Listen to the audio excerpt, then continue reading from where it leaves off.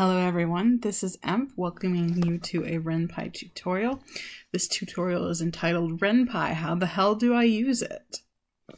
So the first thing you need to do if you want to make a visual novel and would like to try Renpy is to download it. You can get it at renpy.org and then you hit the download latest version and then you choose which one to download based on your operating system. Now, I already downloaded it because it takes a few minutes, so I didn't want to make you guys watch that. I've got it right here. So mine self-extracts.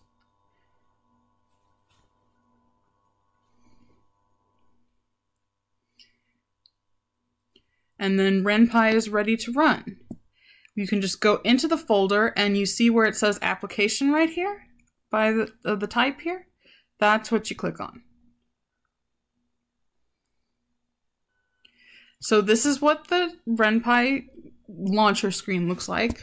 I obviously have a lot of things in my projects, but that's okay. You don't have to. What you really need to have is what comes with it, which is these down here, the tutorial and the question. Now this tutorial is something you can launch and play, and it will show you examples of how to do different things with code. The question is an example visual novel that also shows you some basics of how to do coding. But let's say we want to take a look at, let's say we want to make a new project. So I'm going to say create new project right here. We're going to choose our GUI. Now we can use either the new GUI interface or the legacy GUI interface. If you don't know which one to choose, and especially if you're very new, I'd recommend the new one.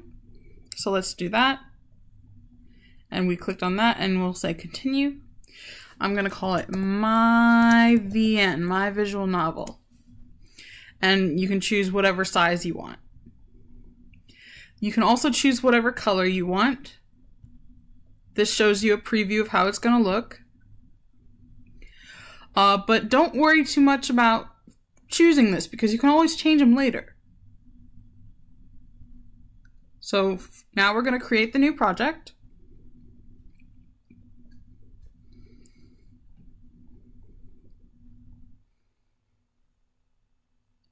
And there it is, my VN. Now if we want to run my VN, we're going to launch the project. And it will show up looking like this. It says the title of it and the version number. And you can hit start. And this is what you are given by default. It has hello world and then has someone named Eileen speaking. And that's it. That's it for the game. Now, let's talk about actually being able to change the scripts themselves. So if we say open all script files, you have to select your editor at first. I personally use the system editor, which gives me Sublime.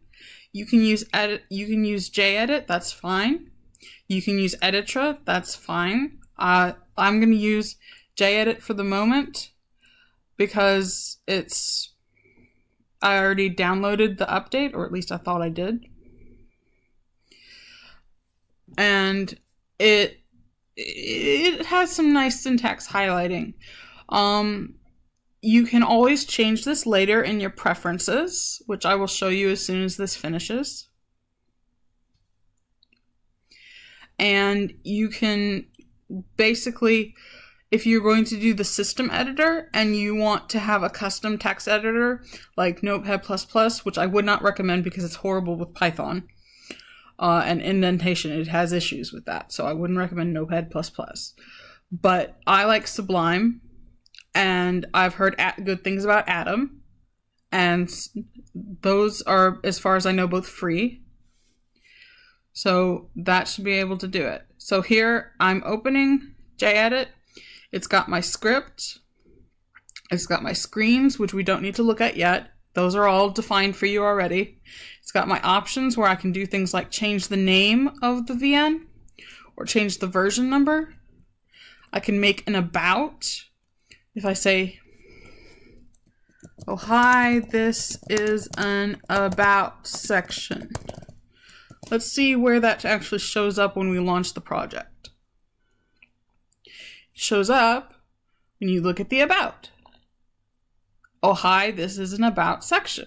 And then they added some extra stuff on here talking about what Renpy is. So cool.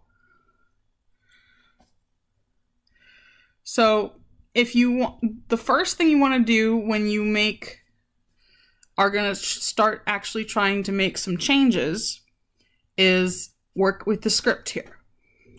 We have a character Eileen here. We have labels start. This is where the game actually starts. We have some scenes and some showing, and we have some dialogue. You may recognize this dialogue from when I actually ran the game itself. It said, "Hello world," and then Eileen said something, and then Eileen said something again, and then we were done. We returned back to the beginning.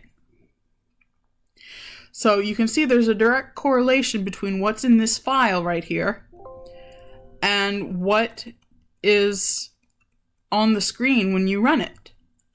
So you can change things you want, however you want. Like if I'm going to put the end here, and then I run it,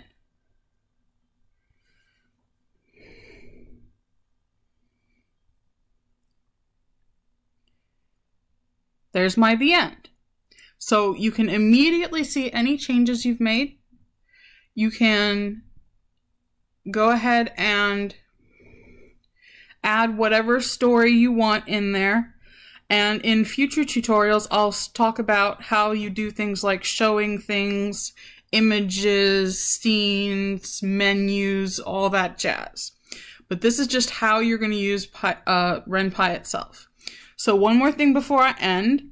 You have a few little options down here. You can do update, which you don't need to do right now because we just downloaded the latest. You can do preferences. You can change things here. You can change your language. You can change what actions happen. You can change these things right here. You can change your projects directory, where in your projects directory, where in your computer it looks for your projects, and you can change your text editor. So if I change that, it goes back to there, and I can make it something else if I want. So you have a lot of options, and then we can return. And if you want to actually distribute your game, you would go to Build Distributions, and you would choose which ones you want to build for. And you would go ahead and say build. And I'm not going to do that because it takes a long time. But that's how you do it. That's how you make a basic visual novel. It's actually really simple. So I hope you guys enjoyed this tutorial. I hope you found it helpful. And I hope you give Renpy a good chance because it's really something special.